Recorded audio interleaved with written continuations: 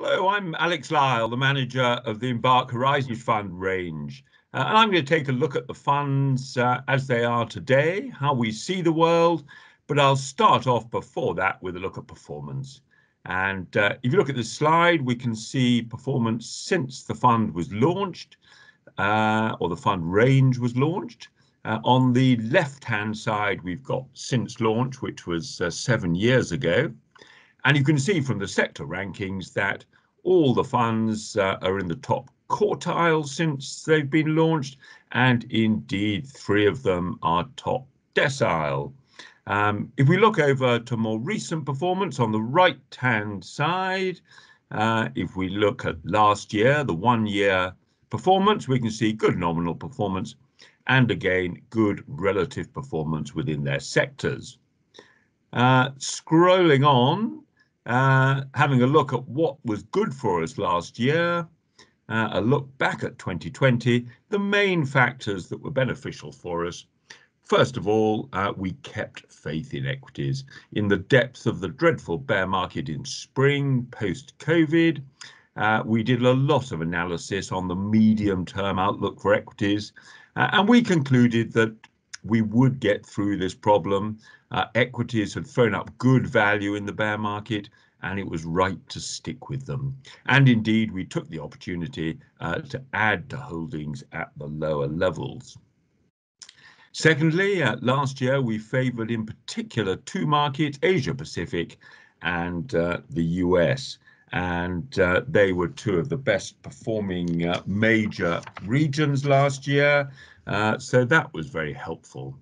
And thirdly, and very importantly, we saw some excellent performance from the equity sub-funds that we invest in the different regions, which was very much helped by all the funds having a good focus on good, strong, quality companies. And that was important last year. It was a tough background for companies.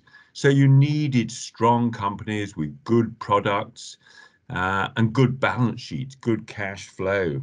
And also, as far as growth is concerned, there were some very important trends that were developing before COVID, and COVID really accelerated those. And it was very important to be on the right side of those trends, companies with the right business models and the right products for tomorrow. So that was last year. How do we see things now? We are still optimistic on equities. And there's a number of reasons I've put down here and on the next slide for that. But primarily on this slide, we can see that the action by the central authorities has been crucial, both governments and central banks. And if we look on the left-hand side, central bank activities, first of all, central banks have adopted very loose monetary policy. To start with, they took interest rates down to 0 virtually everywhere. And now even the Bank of England is talking about negative interest rates, i.e. being charged for the privilege of leaving your money at the bank. Which, I mean, they have it in Switzerland, they've had it elsewhere, and it has led to a big increase in people looking at the option of a safe deposit box instead, just stuffing your money in there. So, as I said, very low interest rates everywhere, and also quantitative easing. And the colourful chart on the left shows central bank purchases of bonds, quantitative easing, and you can see it has been on a massive scale. This is the 4 major central banks of the world, much bigger than anything that was done in the global financial crisis, and it was done very swiftly. So, and that's a real support for equities. Quantitative easing means that the yield on bonds comes down to very low levels because it's all bought up by central banks. And therefore investors are pushed into other assets like equity markets. On the right-hand side, we can see what governments have done, huge fiscal packages around the world, causing big public debt, causing big fiscal balances to go negative. but it has helped economies, and that's good for companies that we invest in. And it's ongoing. Obviously, at the moment, there's a lot of talk about Biden's proposed $1.9 trillion package, a huge package. So that's the first thing that keeps us optimistic about equities, central authority action, but also there's others. And if we scroll on, we can see, first of all, on the left-hand side, we've seen some very encouraging economic news, that V-shape. This is looking at purchasing managers' indices around the globe, a very important indicator of what companies are doing with regard to purchasing stock. And you can see a really steep V-shaped recovery post-lockdown number one. Obviously, things have flattened off since then, but we think we'll get another strong bounce out of the current lockdowns around the globe. There's a lot of pent-up demand from consumers. We all feel in need of a holiday. We all feel we want to get back to the pub, and our savings have gone up during the lockdown. So we have got the wherewithal to get back to a bit of normality and enjoy ourselves again. And companies likewise have got pent-up demand. They are hanging on, waiting for more certainty. So we think that economies will bounce back reasonably sharply. Going further down the left-hand side, corporate news has been very encouraging. Companies are coming through this in good shape. This is the percentage of companies in the US current reporting season that are coming in above expectations. So over 80% of US companies reporting Q4 earnings are beating market expectations. That's very encouraging. If we go on the right-hand side, the vaccine news, and vaccines are the game changer with COVID. Once we have a high percentage vaccinated, life can start to return to normality. And we all know, we've been hearing for a long time about the Pfizer-BioNTech vaccine, the Oxford-AstraZeneca vaccine, the Moderna vaccine, but we've got new ones coming along too. We've got the Novavax one, the J&J one. And these are useful additions. The more manufacturers that have got an efficient vaccine approved means the faster it can get rolled out and the quicker we can get back to normality. The US election has gone well. We've got Biden in place, but not with a huge majority. And that does mean that he can get things done. And we've talked about his $1.9 trillion package. Hopefully he can introduce a better COVID policy than his predecessor. And certainly we hope he can be more diplomatic with China talks than his predecessor. But because he's only got a wafer-thin net majority in the Senate, I think it'll be hard for him to introduce some of his policies, such as an increase in corporation tax that he was talking about. So a good balance in the US, which is such an important economy for the globe. And finally, worth remembering that although it is a very tough world and very difficult for a lot of companies, there are a lot of major companies that are benefiting from the current environment. I put that bar chart down there, bottom right-hand side. That is the profit increase for some well-known companies in the technology sphere, showing their Q4 2020 results compared to 2019, a year earlier, before COVID came along. And you can see their profits are growing at a phenomenal pace. And we've got a lot of those sorts of companies in our equity portfolios. So we still like equities. We think that's the best place to be at the moment, asset-wise. Just one thing I wanted to touch on was growth versus value that I mentioned earlier on. You can see there a slide you'll know well. Growth and quality, the top two lines have massively outperformed value, i.e. the cheaper companies. And we've certainly benefited from that. But do we think it's right to stick with these quality companies, which are looking expensive compared to the value ones? We think it is right because, as I said, it is a tough world. So you want strong companies. And secondly, I mentioned those trends that were taking place anyway, that COVID's accelerated. And there we've got an example in the graph of e-commerce in the UK, the top orangey line, and the US in the lower line. Huge spike upwards, and it's not going to go back down again. People have changed their habits, and anything that's online, streaming, cloud computing, cashless payments, virtual meetings, gaming, etc., etc., are all areas benefiting at the moment, and trends that we think will continue and we want to stick with. But having said that, value will have bounces every now and again, and we think we could be seeing one now, given the vaccine news, given the increased chances of economies going back to normal. We are seeing a bit of a rally in more value-y stocks. And if we look at the next page, you can see we have done a few things to increase a bit of value and cyclicality in the portfolios on a short-term tactical basis. From an asset allocation point of view, we've added to Japan, which is a market very geared to global growth, global recovery. We've also taken the UK up to neutral. We have disliked it for some time, but the UK has become a very cyclical economy because it is so service orientated, and its services, things like eating out, things like tourism, that have really got hit in this pandemic, rather than the manufacturing side, which has done better, but we don't have much of in the UK.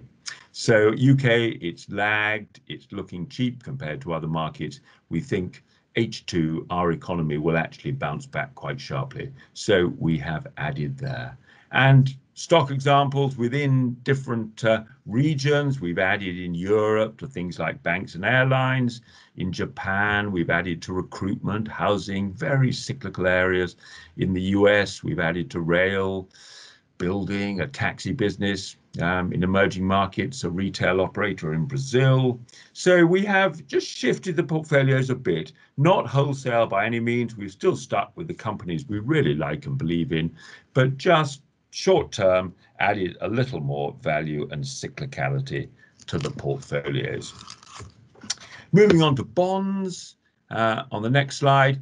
The bond environment is a very healthy one at the moment. We think inflation will remain low. It may pick up a bit in the short term, and we'll touch on that in a second. But deep down, we think inflation will remain low, which is good for bonds. Official interest rates will stay low. Quantitative easing is going to continue. There will be concerns over the economic outlook, which favors bonds. But the problem is, although the background is perfectly healthy, yields have got very low, as that chart shows you, with yield on 10-year government bonds in the US, the UK, and Germany. Just 1.2 in the US, about 0.45 in the UK, and a negative 0.45 in Germany. If you hold a government bond from purchase to redemption in Germany, you know you're going to lose money. So value's the problem in bonds. But if we look at the next slide, we can see that what we call credit spreads, i.e. the incremental yield you get for investing in corporate bonds as opposed to government bonds, we think is still perfectly reasonable. It's nothing like it was in the bear market when it spiked up, as you can see in that chart. It's back down to low levels, but we still think that's a reasonable pickup over government bonds, given the current environment, given the scope for economic recovery, and given the fact that central authorities, as part of their QE program, are buying corporate bonds, so that helps them, and governments are supporting a lot of companies that issue these bonds. So again, the chances of default are being reduced. Just one thing I was going to touch on was inflation, because there's a lot of talk about it at the moment, and there's certainly scope for inflation to go up a bit in the short term. As I've listed there, things like capacity loss due to companies going out of business in the recession, bottlenecks when things open up again.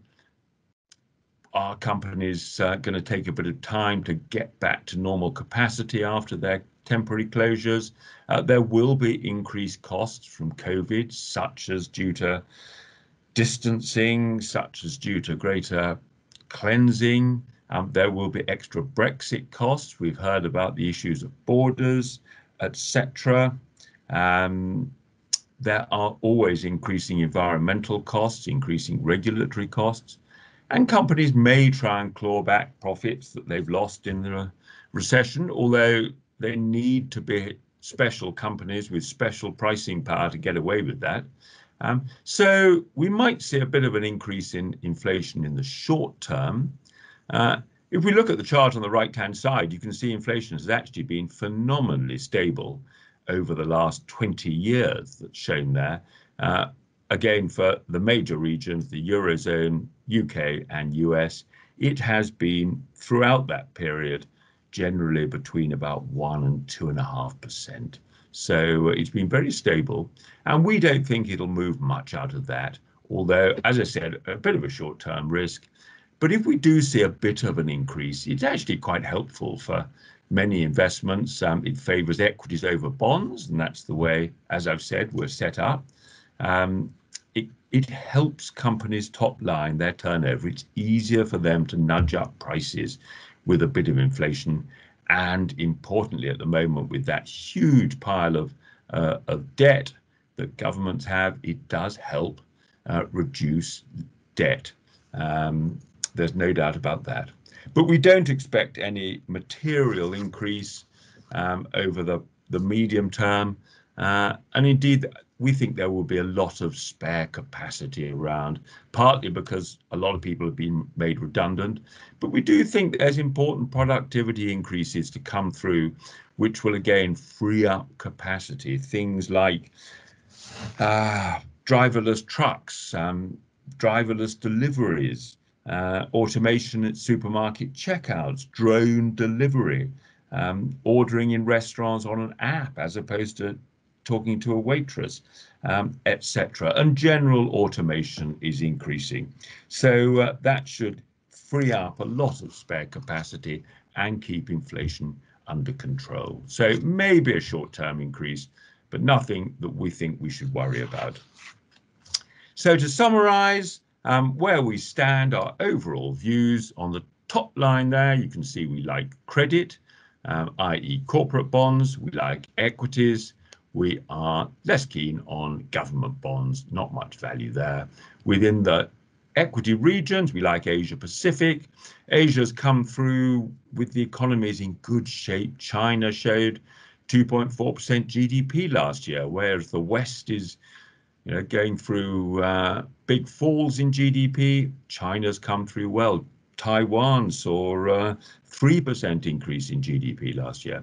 And there's a lot of good companies with really good growth prospects there. Things like Alibaba, Tencent in the IT world, a lot of chip manufacturers doing well, a lot of companies benefiting from growth in consumer expenditure in China. Japan, we've talked about, we've increased our exposure. The US we like too. The economy there is in pretty good shape by Western standards. And again, thinking of those sort of growth areas, growth companies, a lot of the global leading players are based in the US. You don't get Alphabets, Googles, Facebooks elsewhere. UK, as I said, we brought up to neutral and neutral on emerging markets and Europe. So shifting on to finish up with, I've shown the latest E-value strategic benchmarks just for your reference. And on the next slide, I've shown where we are relative to those benchmarks, the tactical positions Columbia Threadneedle is taking. And on the left-hand side there, you can see government bonds. We are underweight in corporate bonds, that credit I talked about. We are above benchmark in.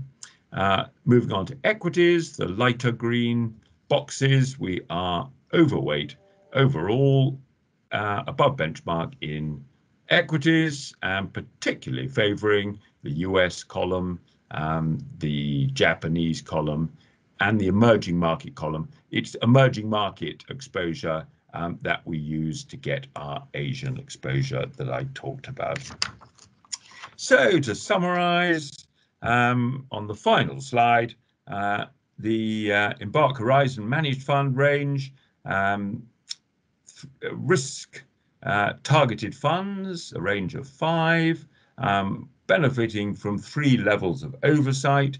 Embark are the ACD. We've got E-value doing a lot of long-term strategic modeling of potential returns, potential risks, etc., and setting the strategic asset allocation. And Columbia Threadneedle, we are doing tactical asset allocation and active asset allocation at a stock selection level to add value for your clients.